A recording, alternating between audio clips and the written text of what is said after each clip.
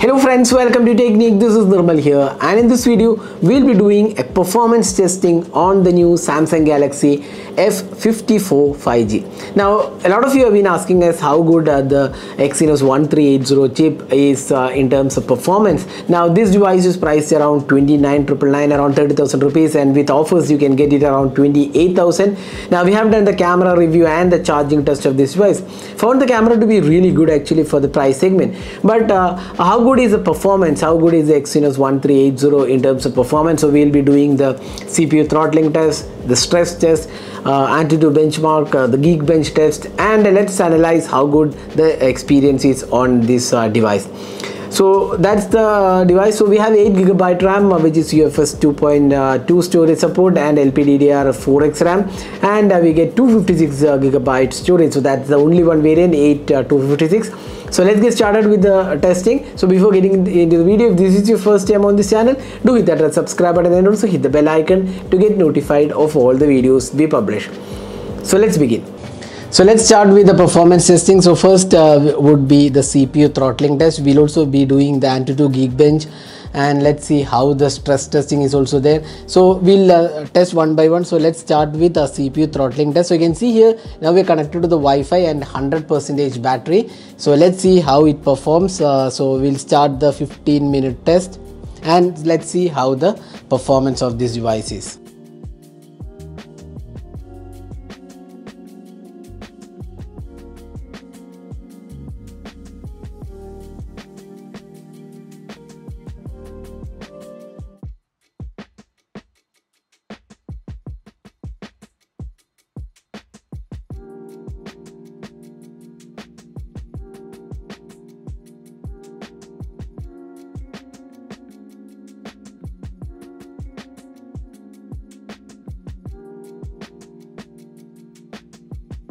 So now we have completed the 20-minute performance testing, and you can see here extremely stable in terms of CPU throttling, and you can see here the max value is 206 and minimum value is 186.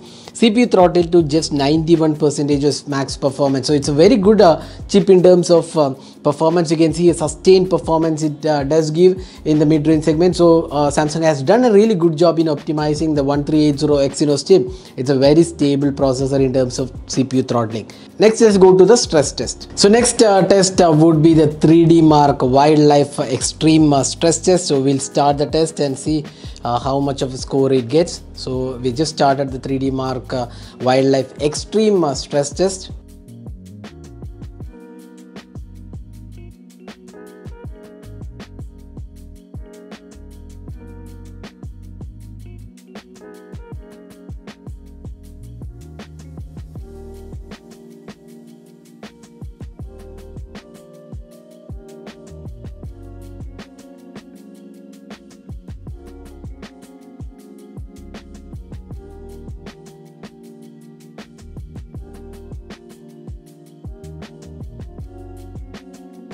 So now we are done with the Wildlife Extreme stress test, and you can see that the best loop score is around 800 and the lowest loop score is around 796. It's a mid-range chip, but the stability is very good at 99.5%, which is quite surprising actually.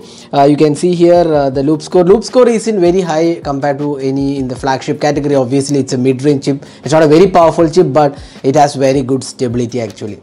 Now next, let's go to the Antutu benchmark test. So next test would be the Antutu test, and here is the benchmark score. So let's just go to the detailed score here. 4,97,219. So that's more or less what the device is capable of. Around 5 lakh is the Antutu score for the Exynos 1380, and you can see here more or less similar what we got. CPU score is 1,46,000, 1,47,000 is the GPU score, memory score, and the UX score. So that's the testing, and let's also see the storage test. So you can see here the storage test, the 34,673 sequential read and sequential write test and random access test. So that is the storage test of this device. So you can see here this is the Antutu benchmark score for the Samsung Galaxy F54 5G. And the final test is the Geekbench test. So let's just run the Geekbench test as well, and we'll report the final readings, and we'll analyze the performance test.